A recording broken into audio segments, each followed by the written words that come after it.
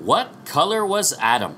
In modern times, we hear arguments he was white, others he was black. But the one missing argument is the one we believe far more logical and supported by scripture and even science. No, this video is not about race. We could care less about race. It's about restoring what the Word says and exposing what it doesn't say, because so many have gone nuts on this topic far from Scripture. Let's fix this now. Welcome to 100 Clues. The Philippines is the ancient land of gold known as Ophir in the Bible and history. No, it's no fable, and this has already been proven in full in the God Culture Solomon's Gold series. At the request of many viewers, we have pulled out 100 compelling clues, really proofs or evidences from this research, in which we will highlight briefs of the most compelling points, and yes, there are over 100. These videos are for those who have not had time to watch Solomon's Gold series. Great for small groups and churches and schools, and easy to share to friends and family, especially skeptics. This brief video cannot replace that 50-video series, nor prove the way that it does, as it is a researcher's journey. But this will be very effective nonetheless. So go there for full evidence. But now, part 44 of our series, 100 Clues, the Philippines is Ophir. One clue at a time. Before we start, let's deal with the elephant in the room. The difference in DNA from one end of the spectrum of humans to the other is all of 0.04%. That's it. In other words, this nonsense of the media trying to paint the human race as anything but one race is ludicrous and loaded with propaganda. We are all one race. We are all brown. Just different shades based on the amount of melanin in our skin. That's it, really. Having said that, there is a tone from our beginnings, from Adam, that can be identified in Scripture and science, really. Are we crazy to go here? Not at all, because we can prove our position. See what you think. Also, some calling themselves scientists have actually made the claim that this chimp is 99% similar to us humans. Oh, what they forget to mention in their so-called science is that they actually abandon over 1 billion lines of DNA code in this chimpanzee, which they cannot explain and do not understand. Now, obviously, that code is not human, or they would be able to identify it, wouldn't they? Yes. Thus, this is fraud, and the closest this chimp is to this baby is about 83%, perhaps. That's not a little margin of error. It is complete and utter fraud. The Bible defines us humans as a kind, and chimps and monkeys are a different kind, because we cannot have children with them, and the reproductive limit is what defines the difference between kinds. As Genesis is clear in the creation account, we reproduce after our kinds. Over and over and over, it says that. Now, let's go right to the Scripture, which tells us exactly what color Adam was. Here we go. Genesis 2:7. And the Lord God, Yahuwah, that's actually YHWH in Scripture, Yahuwah, formed man of the dust of the ground. In Hebrew, Adama. Adam and Yah. Isn't that cool? And breathed into his nostrils the breath of life, and man became a living soul. This word for ground, Adama, means soil. From its general redness. See, it is a color, red. Let's explore this further so we can fully understand it. Jusinius also identifies Adama as red or tawnish. Abarim Publications, a very well-respected Jewish dictionary and concordance, really nails Adama down in its many forms, and all as red. Red ground, earth. From the root, dam, to produce or to be red. It's right there in his name. Yep, Adam was made of red soil, thus red in color. Red is the first color a baby learns to see, and red, or ruddy, see, ruddy is red, is indeed the color of rudiment. See, ruddy, rudiment is red. As a verb, Adam means to be red. As an adjective, Adam means red. As a noun, Odam denotes a ruddy or red gem, possibly quartz. As a noun, Edom denotes a kind of red stew. Some then assume that Esau, because he's the origin of the word Edom or the Edomites, that Esau must be red. But Esau doesn't mean red. Edom means red, and it's after the stew that Jacob made for Esau. That's how it gets into that story. Did he have red hair?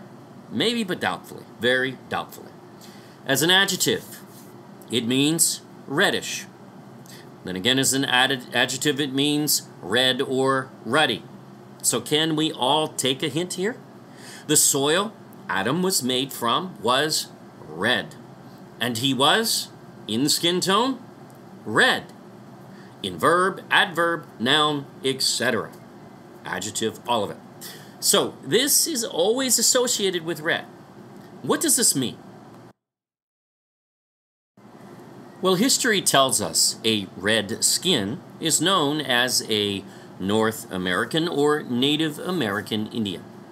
Now, I know well what this means because my grandfather, great-grandfather, was 100% Native American Indian. And even my grandmother was dark-skinned. In fact, my Filipino wife met her and thought for sure she was a Filipina.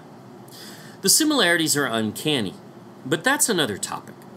Red skin is dark brown in tone. It is not white, and it is not black. And there is a reason for that even scientifically, as neither of those extremes would actually work as the origin of skin tone for mankind scientifically. We'll get there. King David was described in 1 Samuel twice as ruddy. Now, we just covered that. We learned that ruddy is red. David was red-skinned, as are most Hebrews, though not all. Some are indeed black. Song of Solomon is used to claim Solomon was black, in fact. Yet, they just aren't reading. That's Solomon's first wife, the Egyptian, who in fact was black, writing at first. As if Solomon is writing here, we have a major problem, because it says, let him kiss me. I hope that's not Solomon. No, Solomon's not writing that. That's his wife writing. And she says that she is black and comely. And she's a very beautiful black Egyptian woman indeed. Now, Solomon describes her in detail, and she's very beautiful. He thought so. However, Solomon is then described in many ways. But he is called white and ruddy, or red, and this is further explained when she then describes specifically his countenance. That's a word for skin tone specifically. His countenance was as the cedars of Lebanon. Pictured below, there is a medium brown or red skin tone for the cedars of Lebanon, just as his father David, and just as Adam, in fact. In fact, there are many hieroglyphs in Egypt of the slaves in the time of Israel's Exodus, and they are two different skin tones in color. One medium brown or red, and the other is black. Now, Judah married Shua the Canaanite, and Moses an Ethiopian, in fact, so later you'll find even more. Thus, there are definitely darker black tones mixed into the Israelites, again, especially in Judah and some of the Levites. What they definitely are not, in all of history, sorry, is white, as we've never seen one hieroglyph ever depicting a white rabbi with a long beard slaving on bricks with a sunburn. You will never find one, which tells us much about our modern paradigm. Many things need to be corrected, and we do this in our Lost Tribes series. If you haven't seen that, go watch. Also, Egyptians are depicted on these hieroglyphs as the same, medium brown or red, and black as well. This is why Abraham, Joseph, and Moses were all mistaken as Egyptians. Imagine Joseph's white rabbi-looking brothers, if that were true, coming before the Egyptian leader Joseph, the white rabbi-looking dude, and not even recognizing that he was white like them. That's because none of them were white. There's no such history to ever support that. Now, let's look at the science behind this from two scientists, very recently, in fact, in 2019. So we have to ask the next question. What would Adam and Eve have looked like? Would it have been white? Would it have been black? Would it have been somewhere in between? Actually, I believe that they would have been somewhere in between. Probably. I think this skin color, actually that place on the chart I showed you where there's no variation, that's a mutation. I have a broken gene. I can't produce melanin. I don't think they were white. Nor do I think that they were the darkest that people can be. And if we look at the distribution of skin color around the world, we see that, somewhere around where the Tower of Babel would have been, there's kind of a lot of middle-toned skin colors. My first approximation is they probably had middle-toned skin, and then add population bottlenecks and some mutations on top of that to the skin color genes, and it would not take long at all to get the different colorations of people that we see around the world. In fact, it would be easier to move both ways to darker and lighter from the middle than it would if you started at one end. It would happen more quickly, probably. Here it is with the skin color. We basically all have the same skin color, brown. It's just a question of how much brown. There's a pigment called melanin. There's a couple different forms of it, but one of the forms is basically a sort of a gray pigment. And if you have these genes up in the upper left, capital A, capital B, then your body will produce a lot of melanin, and it'll spread it out over the skin, and so you have very dark complected skin. If you have the lowercase a, like in the lower right box, then you have very light colored skin. Now, if somebody down in this box, down here on the lower right, if they get married to somebody in that box, their kids are going to be in that box, right? Because the only letters are lowercase. That's the only possibility. And likewise, if somebody in the upper left box gets married to somebody in the upper left box, their kids are going to be in that box. But if you're off axis, if you're on the diagonal there, where you have, let's say, the upper right, where you have capital A, capital B, lowercase b, and they get married to somebody in that box, their kids could be any shade, couldn't they? Because they have all the letters available. And so we think probably Adam and Eve had a middle brown skin color, probably the combination in the upper right there. There's other ways to do it, but that's one way that that could happen. And so, they wouldn't both be very light complected, because then you'd never have the darker colors. And so this accounts for how we have the different variations that we see in human beings today.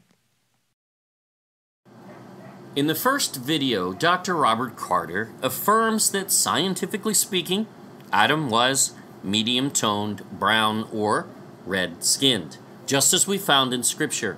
It all comes full circle. And Dr. Lyle agrees in the second video. As mankind has developed to extremes, white and black in skin tone, it does not serve to differentiate them as different races even. It is a natural occurrence, and frankly, we are all genetically losing information from Adam's days. He was pure and lived 900 plus years. We cannot do that. But we are all one, all brown, as Dr. Lyle mentioned. We know there's a movement out there that tries to claim all Hebrews are black, but there's no biblical support for that. Watch our Lost Tribes series, we prove it. Even the verse in Revelation in which Messiah is described in heavenly anointing as glowing like brass, not black, as it exits the furnace, which is glowing, not black. And then in the next sentence, they totally overlook this, his countenance, hello, that skin tone, is described as glowing like the sun at its peak. That's not black. It's glowing in heavenly anointing, and how dare anyone take that away from that passage and mess it up so poorly? There is no need to force this. Some of the lost tribes of Israel were certainly indeed black and migrated into Central Africa. We prove that. But only a few of the tribes. Pretty much just the southern kingdom, and not even all of them. We prove that in our Lost Tribes series. And in the second video, Dr. Lyle says the same. Science proves Adam and Eve were a medium brown tone or red-skinned in the middle. Again, if either extreme, the science just doesn't work. Adam and Eve were red-skinned or medium brown, the same as the Filipino or the Native American, Indian, or similar. I'm sure we'll get some racist comments on this, but this isn't about race. As first, we are all only one race, the human race. This is how Yahuwah has always viewed mankind. It is an evil structure that desires to divide and conquer us, all based on race and sex and economic status and other such markers of ridiculous stature. These are the behaviors of the colonial conquerors who carried out Satan's fruits. Come on, we can judge their fruits. Go back and look. They steal, they kill, and they destroy everywhere they go. In fact, later we even find an even worse evil that we call communism in China and Russia. Based on evolution, the survival of the fittest, they murdered over 140 million of their own people. Why? Well, those were considered and branded inferior or less evolved species. The same with Native Americans and Filipinos, who were branded as a lesser people or savages. And then all the evil could be justified. No, it couldn't. But somehow they got away with it for a while, didn't they? There was never any justification for that. And African slavery, all of it on steroids.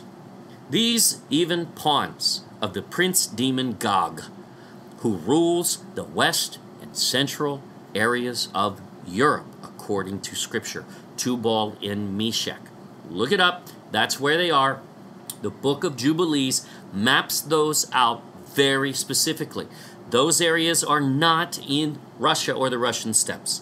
They are West and Central Europe.